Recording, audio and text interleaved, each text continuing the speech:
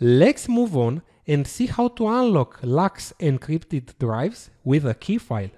De-encrypt and LUKS enabled devices may hold up to 10 different key files or passwords.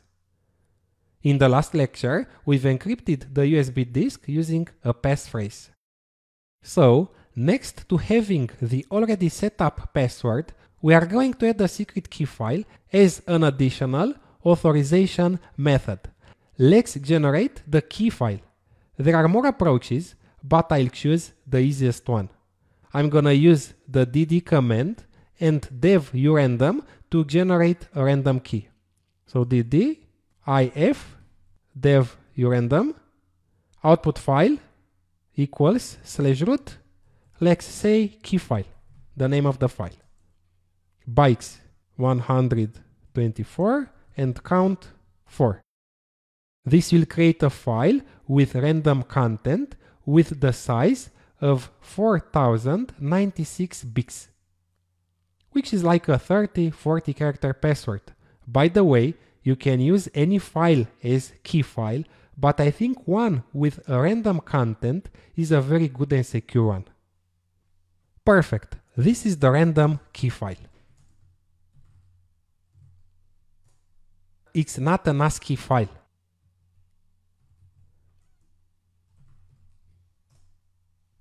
Optionally, for extra security, you can encrypt the key file symmetrically using GPG.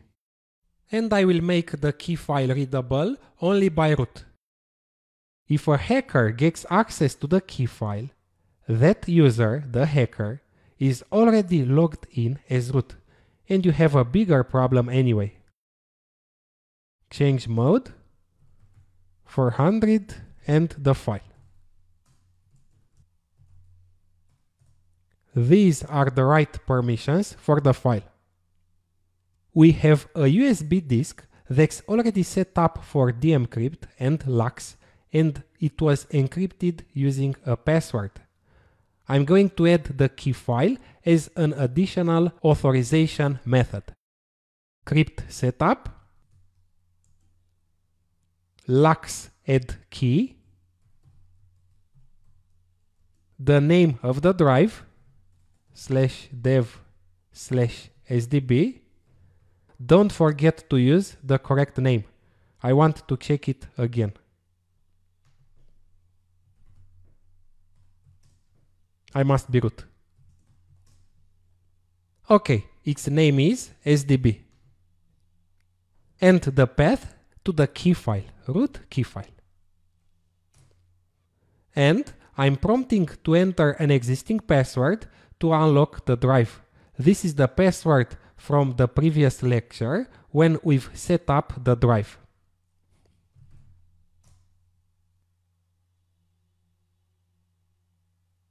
And it's done. The key was added as an additional authorization method. Now the drive is locked, so let's try to unlock it using the secret key, the secret file. Crypt setup, LUKS open, the name of the disk, /dev/sdb,